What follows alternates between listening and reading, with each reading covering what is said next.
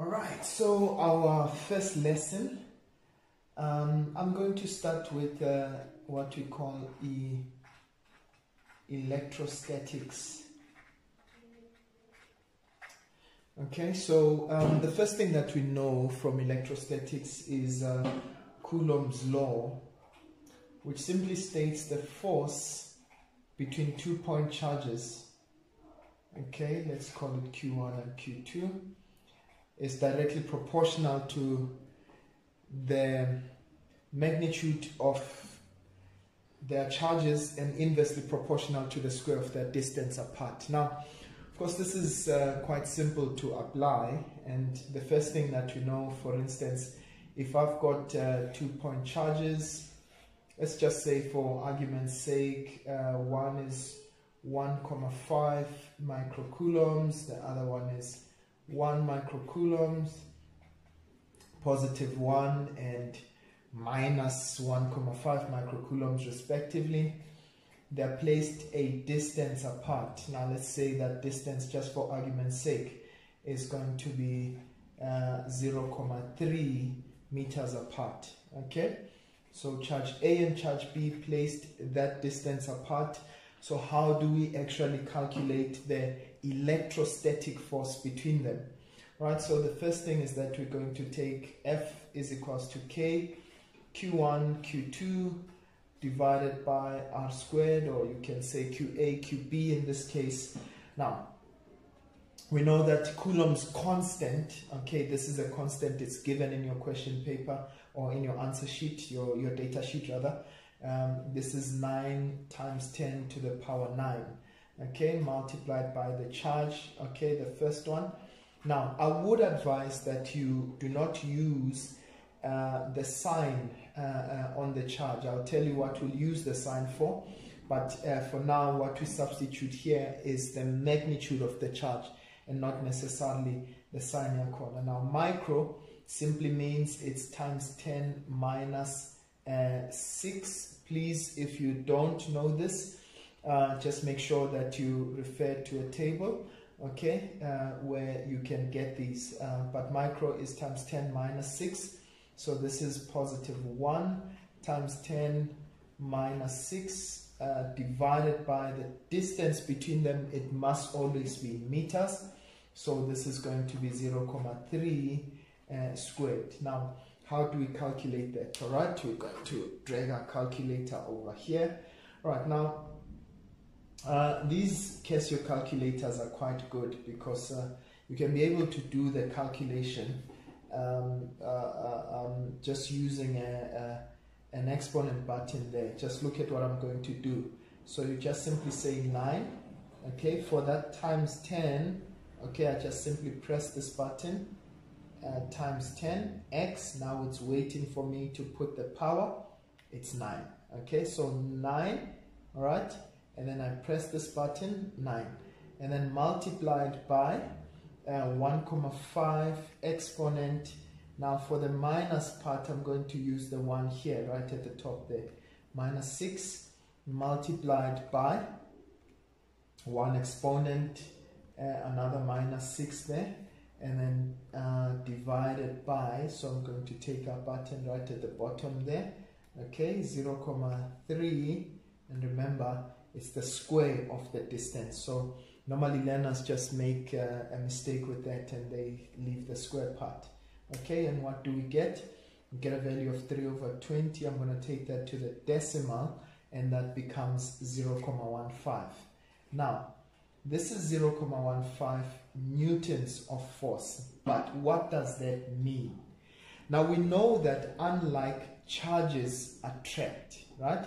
And like charges repel each other. Now we know here we've got a negative and a positive, so it means that the force that exists between A and B is a force of attraction, okay? So it's a force of attraction. Now, we could interpret that in different ways. The first way could be to say that it means that A attracts B towards itself, okay, at a force, or with a force rather, of 0.19 newtons, okay? Newton 3 says if body A exerts a force on body B, then body B will exert an equal but opposite force on A. So it also means that B also exerts a force of 0.15 newtons, okay, towards itself, okay. So another way of interpreting, we can also say that A and B attract one another with a force of 0.15 newtons. You'll see where that becomes quite important later. All right. Now these are grade 11 calculations. Most likely is that our examiners are not going to give us something this basic. Okay. So what I want us to do is to look at a typical question that we probably might be asked in our curriculum. So I'm going to move over to the other side here. All right, so I'm just going to make sure that I try to do this question so that you can understand it. Now, suppose we've got, all right, here it is, we've got 3-point charges, okay? So I've got charge A, I've got charge B, and I've got charge C, all right? Suppose the distance between A and C, okay, let's say that's 0.5 meters, okay, and let's say the distance between B and C is 0.2 meters, all right? So let's give this, let's say this is -1 microcoulomb, let's say this is +2 microcoulomb, let's say this is -2 microcoulomb, just about, let's say, okay? Right, now, what they would probably ask us here is to calculate, okay, the net force on one of them. I could choose any. So calculate the net force, let's say exerted on B by A and C. I'm sorry for that terrible bad handwriting there. All right, so now we want to calculate, okay, the net force exerted on charge B. All right, now think about it. It means that A exerts a force on B. We're going to look at the nature of that force in just a while. And then it also means that C, charge C, also exerts a force on B. But we want to look into the nature. What type of force is that? Now, the first thing that I'm going to ask you to do, I'm just going to use a different color for that. In fact, different colors so that we can see it clearly. Right, I'm going to ask you to draw some kind of a force diagram in a sense. Okay, so which one is our point of focus, or which one is the one that we're focusing on? We're focusing on B. Why? Because we want to know the net force that is exerted on B, right, by both A and C. So it means that we're going to focus our attention on which one? On B.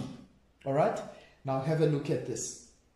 So it means that I'm going to just draw a little bit of a force diagram there showing me the forces that are exerted. Now, so it means that, look at this, I'm going to now focus on B.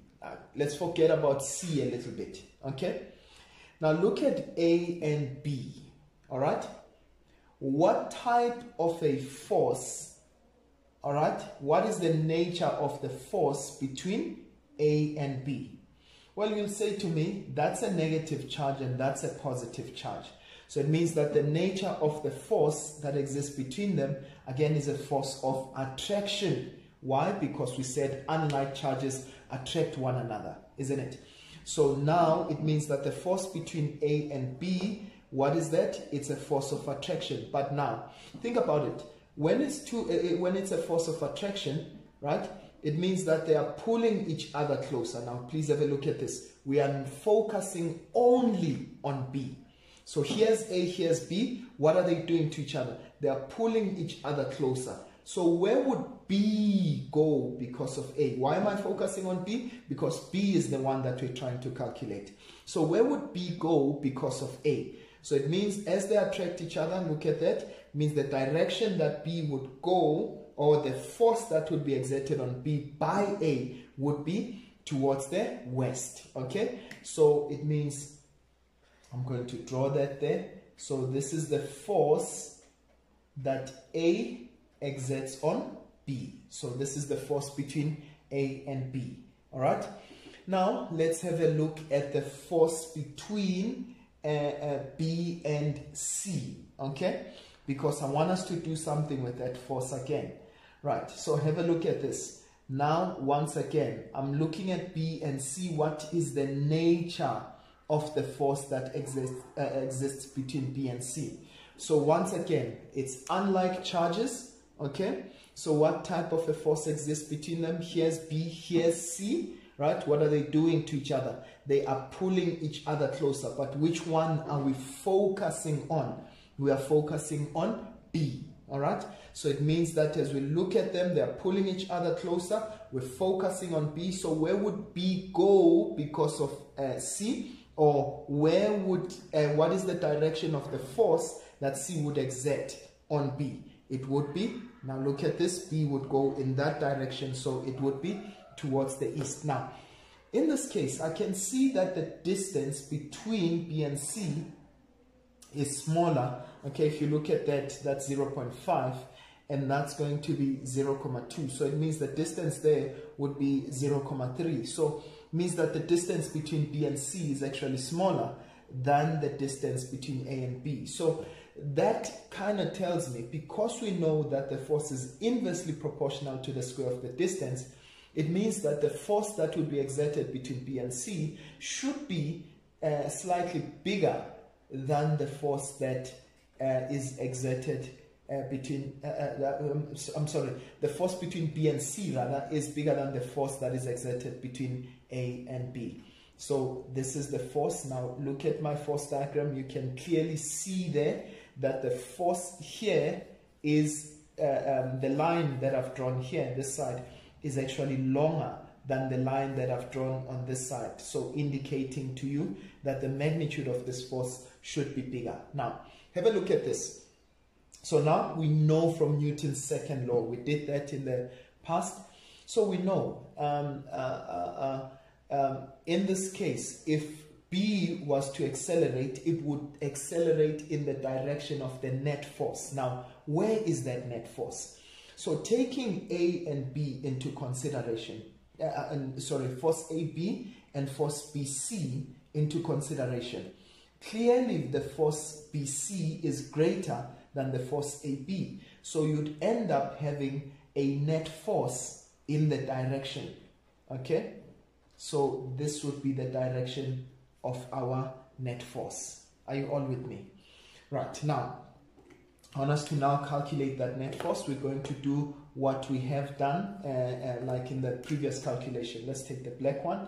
Okay, so I'm going to calculate the force between A and B. That's going to be K, QA, QB divided by R squared. Now let's calculate that force. We said that's 9 exponent 9 multiplied by the charge of A.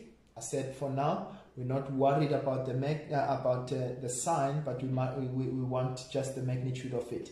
So that's going to be 1, that's micro again, so that's 1 times 10 minus 6 multiplied by another, now the charge of B is 2 times 10 minus 6 divided by the distance between them. Now look at that. If the distance between A and C is 0.5, okay, and the distance between B and C is 0.2, so it means, how would I be able to get this distance here? It would definitely be 0.5 minus that 0.2, and in this case that would give me 0.3. So the distance between A and B is 0.3. So right, please don't forget to square that. Okay, right, once again we're going to take out a calculator. We're going to say just like we did. Okay, so that our fraction button, right? We're going to say that's 9 exponent 9 multiplied by 1 exponent minus 6 times 2 exponent minus 6. Okay, let's go to the bottom, divide that by 0,3, okay, squared, and what do we get? We get 0,2. So the force that I get there is 0,2 newtons. But now let's state a direction. We know the force between A and B. All right, I'm going to take the points of a compass into consideration. Okay, we know that's our north line. Okay, you know, just in case you forget, I know it always happens with me. So I always say, everybody, it's we. All right, so west is this side and east is that side. So we know in this case that's north, east, that's west, that's south. Okay, so now we know that the force between A and B is in which direction? Towards the west. Okay, right, now let's do the same. I'm going to do that over here. I don't have a lot of space. Okay, let's calculate the force between B and C. So we're going to say that's KQ of B, Q of C divided by R squared. Okay, so let's calculate that force there. That's 9 exponent 9. Oh, just see me trying to squeeze all of that in there. Okay, that's 2 exponent minus 9. Okay, multiplied by another 2 exponent, minus 6. I'm sorry about that. Minus 6. So that's 9 exponent 9. That's 2 exponent minus 6 because that's micro. Okay, times another 2 exponent minus 6. Okay, so we could have actually said 2 exponent minus 6 all squared. Okay, right, and then divided by the distance between B and C is 0,2. So that's going to be 0,2 squared. Okay, so once again we go to our calculator. Let's do that quickly. That's 9 exponent 9 multiplied by 2 exponent minus 6. There's actually another way in which you can do that much quicker, just by looking at the scaling factor. Okay, but that's another story for another day. Divided by 0,2. Okay, squared. Right, so we get 0.9. So in this case we get 0,9 newtons. You see exactly what we said. The force between B and C is greater than the force between A and B. So in this case, in which direction is it? It's to the east. Okay, now we know from Newton's laws, right, that if we've got two forces that are in two different directions, okay, of course in the same plane, in this case we simply are going to take the difference between those forces to get the net force. Or if you wanted to, you can give direction. Say you could have said take east as your positive. Okay, so it means that your net force in this case would be equals to FBC, it's positive because it's towards the east, plus, but you know your force between A and B would be negative because it's in the opposite direction. So in this case, what do you have? FBC, that's going to be 0,9, that's our positive force, minus, okay, 0,2, okay, they are in two different directions, so it means that your net force would be what? 0,7, but in which direction would it be? It would be in the direction of your bigger force, so in this case it would be towards the east. Okay, so that is the net force between that is exerted on B by A and C. I hope that makes sense. Okay, right.